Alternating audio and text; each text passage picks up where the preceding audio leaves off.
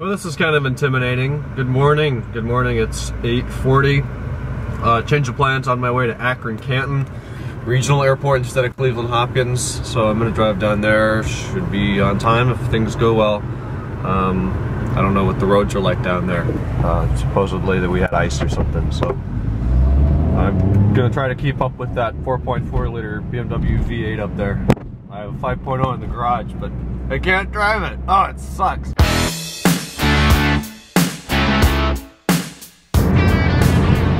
Well, that's 74, which is just under 4,000 RPM. Snow coming off that Buick up there. You see that fall off, hit the highway.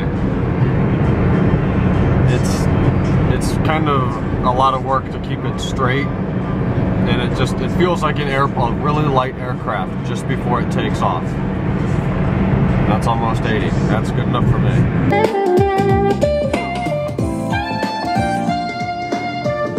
Well, guys, I'm sorry I didn't film all day. Picked my dad up from the airport. It was really busy.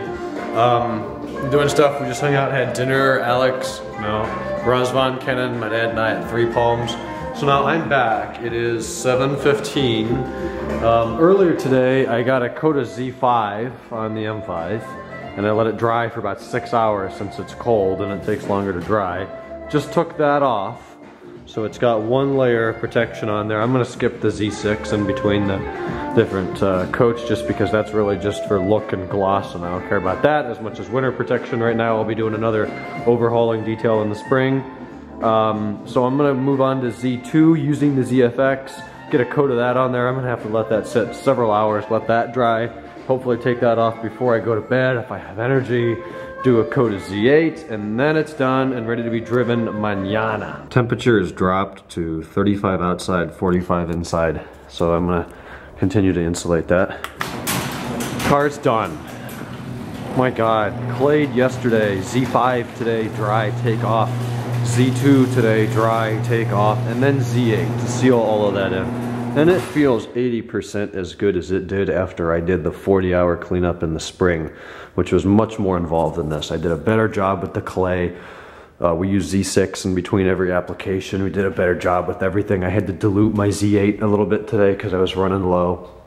But I feel good. Car feels good. I think it's well protected for winter and salt and stuff, as good as I can get it. So now it can be driven, which is nice because I've only driven it once in the past week and I miss it. So we're gonna be doing that tomorrow if it don't rain.